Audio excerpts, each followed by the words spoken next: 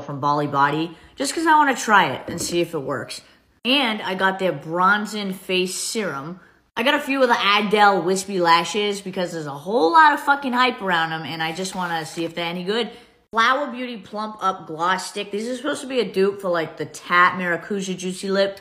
These looked so adorable. They're these little blush sticks from Essence. I cannot wait to try.